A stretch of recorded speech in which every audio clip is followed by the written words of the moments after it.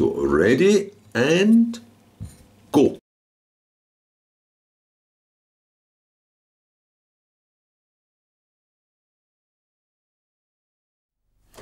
So for this one then, you're given this quadratic equation that says what's the value of this expression? Strangely put it in a bracket rather than just 1 over x squared.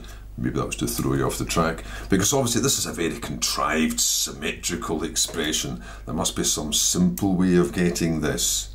Depends whether you spot it or not. If you don't spot it, then you'll just have to bludgeon your way through to the solution for this and feed them into that expression. Obviously not the intention, but you should still be able to do it within the time limit. We'll just try that.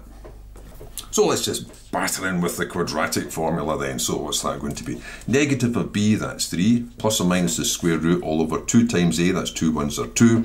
So it'll be b squared, which is 9, minus 4 times 1 is 4. So there you are, 3 plus or minus root 5 upon 2. Didn't take that long. Feed it into this. That means I need to square it. Well, it's not too bad squaring that. I'll just be over 4 then, because squaring these two parts will just be square the first, square the last, twice the product. Square the first, 9, square the last, which will always be plus, so it'll be 5. And when it's plus, it's plus, and when it's minus, plus or minus twice the product, which is 6 root 5. So that means you've got 14 and 6, both divided by 2 as this. So that'll be 7 plus or minus 3 root 5 upon 2. That didn't take too long, now I need 1 over it. So what's 1 over x squared going to be? Well, that'll be the other way around, that'll be 2 over 7 plus or minus 3 root 5. Right, rationalise that denominator. So multiply the top by its conjugate, which will be when it's plus, it's minus, and when it's minus, it's plus. So you're going to multiply both by its parts by 7 minus or plus 3 root 5.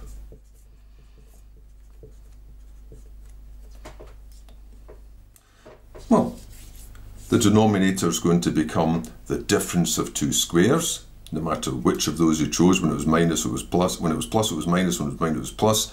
So it'll just be the difference of these 2 squared parts. That squared is 49. This squared will be 9 times 5, which is 45, which gives you 4. So it's the top, I'll just put it down, 2 times 7 minus or plus 3 root 5.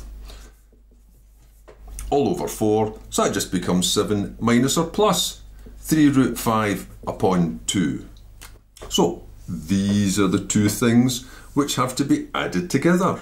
And of course that says when that's plus, that's minus, and when that's minus, that's plus. So add them together will knock out the surds bit and just leave you with 7 upon 2 plus 7 upon 2, which is 7. So that was easily within 3 minutes, I think, doing that. But that obviously wasn't the intention here, because you've got this symmetrical expression here, x squared plus 1 over x squared. Now you could rearrange that to read x squared equals, because that would just be x squared equals 3x minus 1.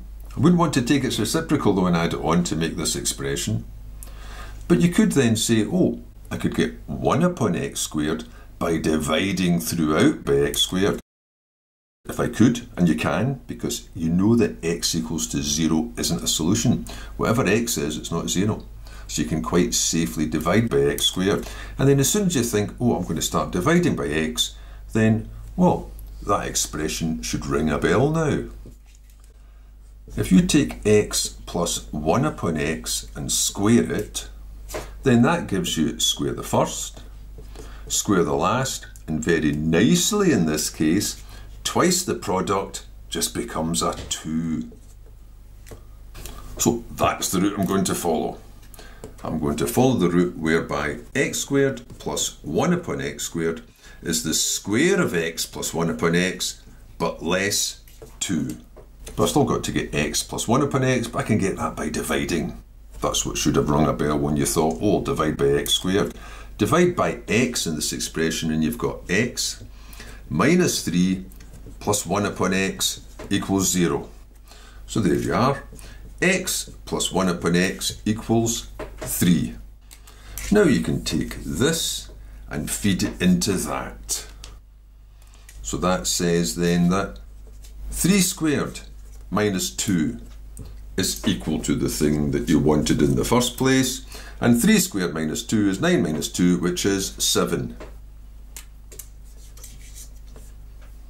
So that was a much more satisfying way of getting the solution, a more elegant way, an algebraic way, rather than just going through that brute arithmetic for a couple of minutes.